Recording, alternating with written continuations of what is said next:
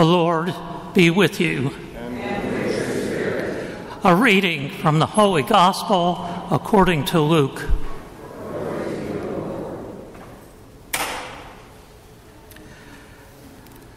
Tax collectors and sinners were all drawing near to listen to Jesus, but the Pharisees and scribes began to complain, saying, "This man welcomes sinners and eats with them." So to them he addressed this parable. What man among you, having 100 sheep and losing one of them, would not leave the 99 in the desert and go after the lost one until he finds it?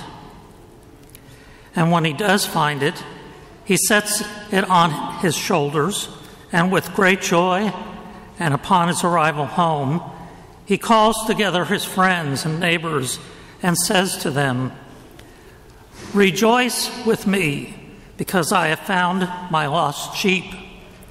I tell you, in just the same way, there will be more joy in heaven over one sinner who repents than over 99 righteous people who have no need of repentance. Or what woman, having 10 coins and losing one, would not light a lamp and sweep the house, searching carefully until she finds it?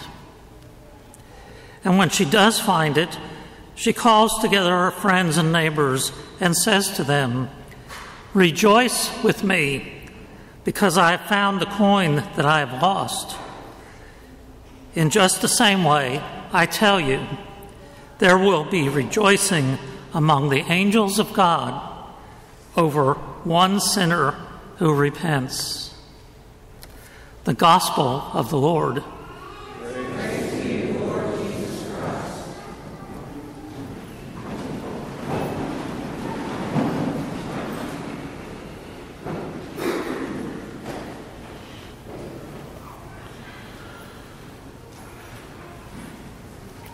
In today's gospel, one of the lessons is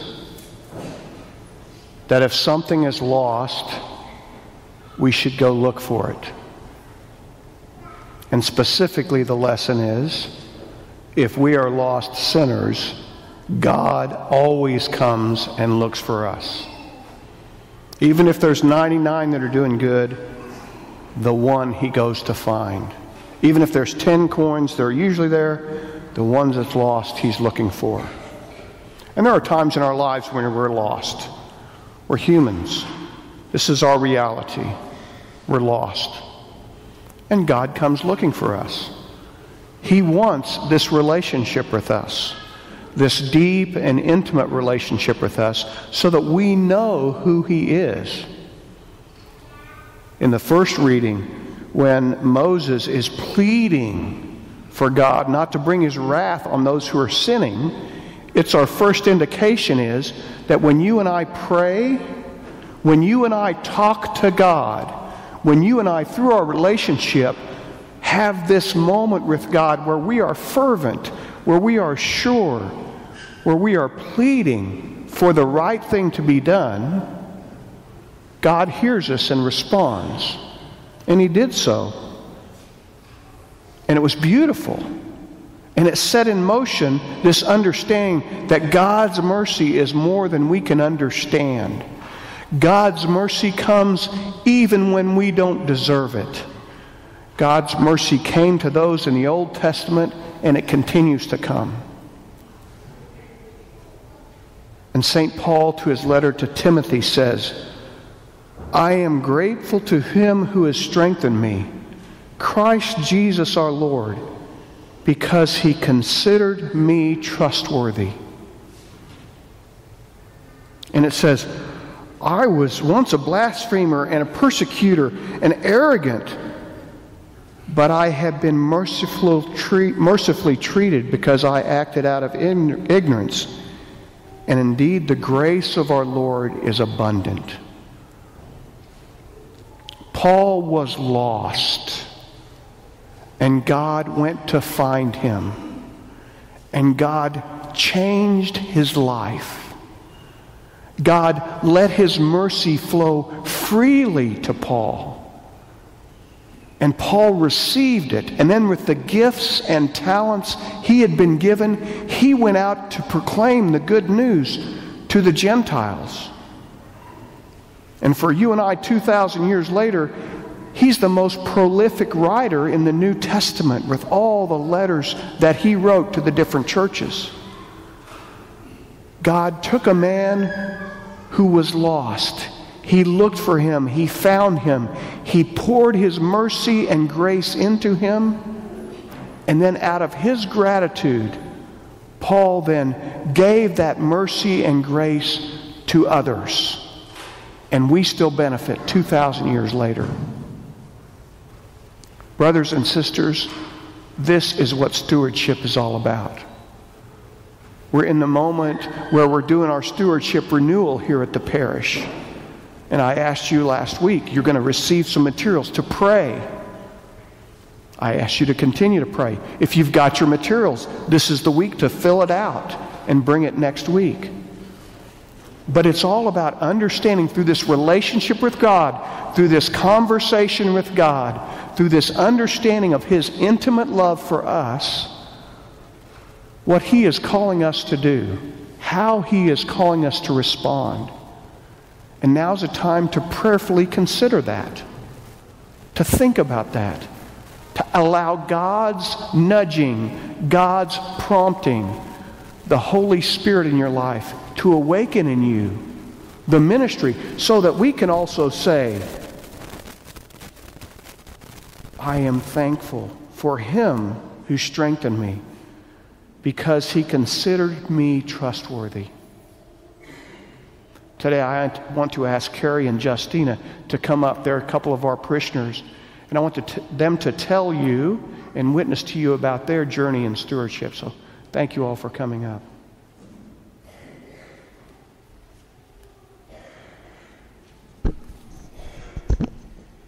Good morning. Good morning. We're Kerry and Justyna Creager. We're parishioners here at St. John's, and we've been asked to talk to you this morning about what stewardship has meant in our lives. Take over. Stewardship is the giving of some of your time, talent, and treasure back to God in appreciation of what God has given to you. Renewal Weekend allows us to be purposeful about our spiritual growth in the coming year. I think about this kind of like exercising. We all know that our health is very important to us, and I like the idea of exercising. But in any given moment, it's easy for me not to go exercise and do something else. When I look at my life, when I've been most successful in working out and my health is when I make a plan, I commit to it, and then I follow through. My health is very important, and I should do this, and so is your spiritual health. First, let's talk about time. Time is spending time with God in prayer. I've not been Catholic very long, but I love the Mass. The Mass is a time for me. It's a quiet time. It's a time for me to speak with God and work on my spirituality. However, when I come to church, I have to confess that I park strategically so that I know that I can go to my car and get out and not be blocked. As Mass is winding down, I look for the exit that I'm going to take to get me out to my car as fast as possible because I have other things that I need to do. And it's okay to be busy and have other commitments, and it's okay not to stick around after Mass. However, it's not okay if you don't share your talents with the church. If you don't do that, you're really missing out on a lot of spiritual growth. With last year's Stewardship Renewal, I made a commitment to attend Mass each week in all holy days of obligation, regardless of my schedule. This doesn't seem like a big deal. This is something that we should do anyway, just like exercising. However, renewal can also be renewing your commitment to something that you know you should do. And through this year, I have grown in my faith as a result. Something else that I did in this space around time is I wasn't very active in discussing my faith with my family or my friends that weren't Catholic. This year, I made a commitment to be more proactive and seek those conversations out. And in doing that, I've strengthened my relationships with those people and also my faith. Talent is about using your talents in the parish ministries. I said earlier that I really love Mass, and I do. However, I'm sorry, I just messed up. So all of us have separate talents, right? Justyna, she's very personable. She's smart and organized. She's upbeat and welcoming, and people love to deal with her. So she spends her time with hospitality. She helps with the greeters. She helps plan theology after hours. Those are things that are in line with her talents.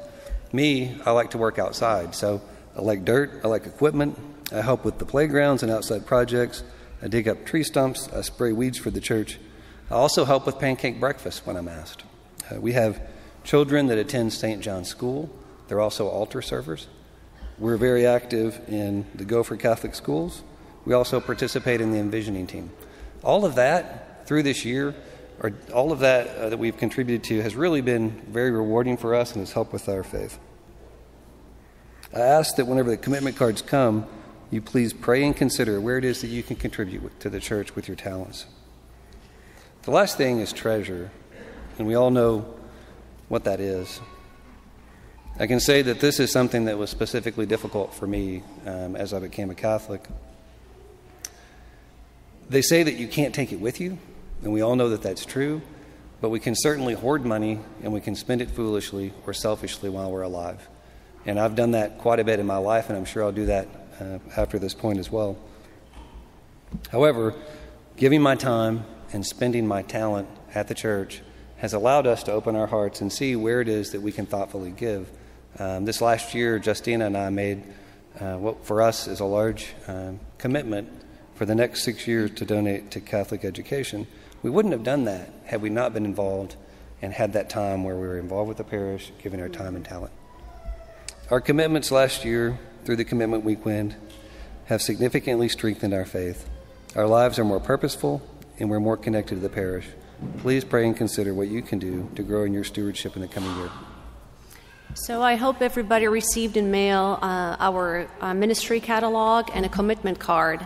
If not, they should be coming this week, or if you have not received anything from us, please check with the church office. That means maybe you're not registered and you're missing out on a lot of communication from the church.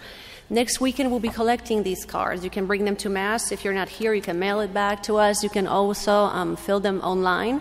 There's a link to the catalog and the card itself. So thank you for everything you do for the parish and our community, and thank you for your time this morning.